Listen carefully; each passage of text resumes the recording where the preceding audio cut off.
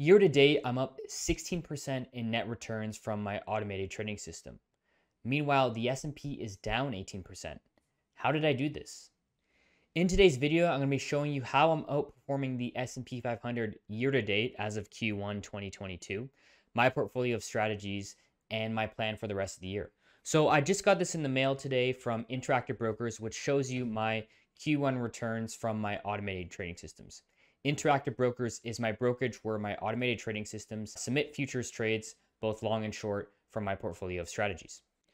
As of this recording, the S&P is down 18% and I'm up 16%, meaning that I'm outperforming the S&P by 34% in terms of net returns. So if the S&P is down 18% and I'm up 16%, how am I able to do this? How am I able to make money if the market goes down?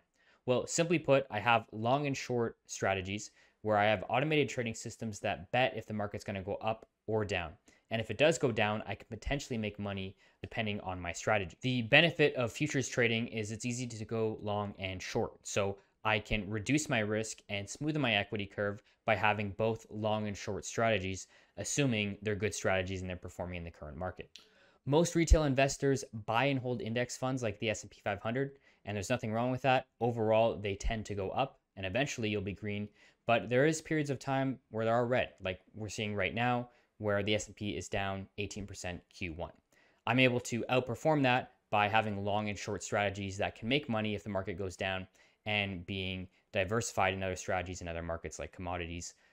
Oil, for example, is performing really well for me and a great hedge in terms of doing well in a bear market. Here is one of my strategy's recent trades. It buys long when a channel up pattern has been detected and goes short on 4 consecutive red bars.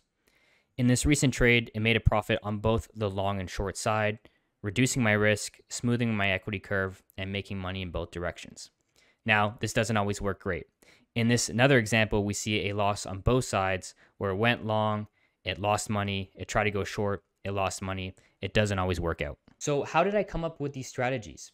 Basically, I have an idea for a strategy where I want to add to my portfolio a uncorrelated strategy. So I think of a symbol, I think of a market I want to explore, and then I backtest usually for the last 14 years, generally from 2008 until today, because that's what my data provider allows me to.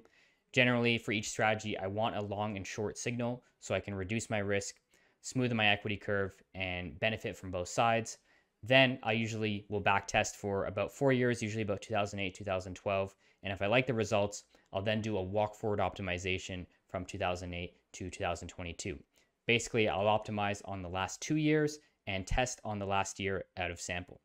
Once those results are in and I'm happy with the metrics like my average trade profit and net profit to drawdown ratio, I will then put my numbers in a Monte Carlo analysis and see if I randomize the order of trades, if it affects the results. If it does, I kind of can that strategy and move on to a new one. But if it then passes that result, then I run it in a sim account or a paper trading account for about a month to 2 months and see how it performs in the current market. And if it's making money, that's when I run it live. Now, all my strategies for all my portfolios, I use this process to generate strategy ideas and to test them and kind of give them a grade, give them a report card before I run them live. You know, I'm very vigorous in my testing. I don't want to run bad performing strategies and potentially lose money. I really want to take my time and test them. I have strategies in multiple markets, obviously the indexes like the S&P 500 and NASDAQ. I have oil and gold strategies and currently testing some currency future strategies with the Australian dollar, the British pound dollar, and Canadian dollar, US dollar futures as well. Diversifying into other markets as an algo trader is crucial for long-term success. You really can't rely on one market to see consistent profits. If you have a strategy that just runs on S&P 500 futures, you'll make money some of the time, but not all the time.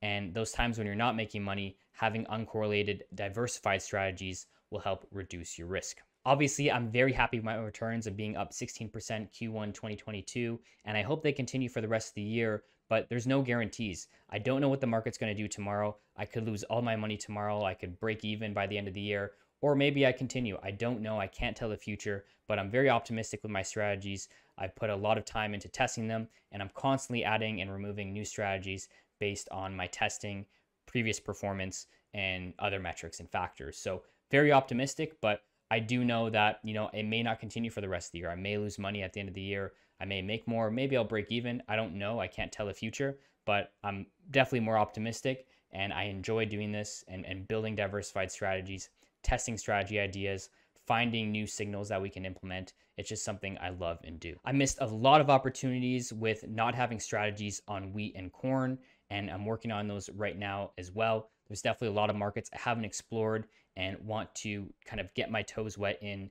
I think that there's still a lot of opportunities out there in markets I'm not trading, and need to just spend time building more strategies, testing more strategy ideas in different markets so I can have a better overall portfolio. I love what I do. I love building automated trading systems, finding new markets, finding creative ways to enter and exit different positions and different markets and different diversification opportunities. It's just something I really enjoy and will probably do the rest of my life. I spend a lot of time doing this, but really enjoy every aspect of building automated trading systems for futures. And I think you have to really love what you do to kind of keep pushing through the hard times, the drawdowns, the red days, red months, red years, to truly be successful.